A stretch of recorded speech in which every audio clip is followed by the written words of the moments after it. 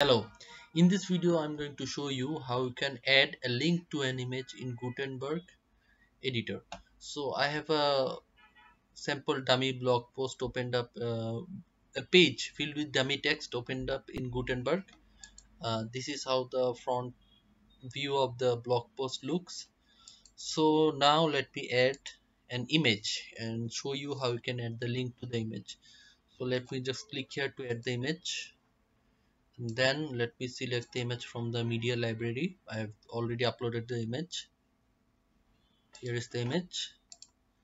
Okay, so I have another website. I have opened up this website in another tab. So let me copy the link to this website and let me click on this image and just go ahead and click over here, insert link, paste the link, and just click over here, apply. Okay, now let me save it as draft and show you how it behaves. Okay, done. Let me refresh this page. Okay, so here is the image. The link already is added to the image. See, there's the bottom left showing the link. So let me click on this image and it takes me to the website. Okay, so let me just go back to the blog post. So in case if you want the link to open up in a new tab, you just have to do these settings.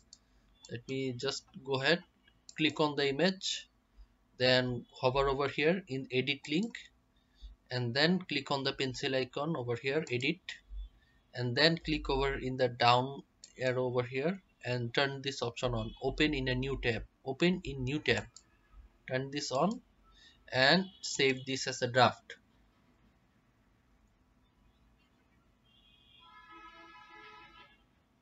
The saving saved.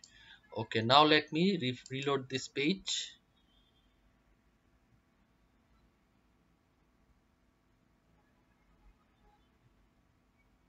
It's loading.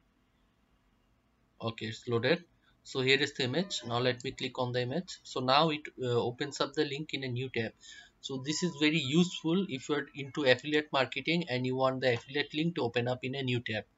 Also it is useful when you are embedding client logos on your pages or blog post and you want to click, you want the users to click on the logos, and the logo the link will open up in a new tab.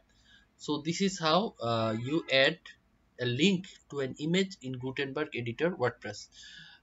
If you found this video helpful and useful, then please like my video and please subscribe to my channel to get more updates to videos like this. Thank you.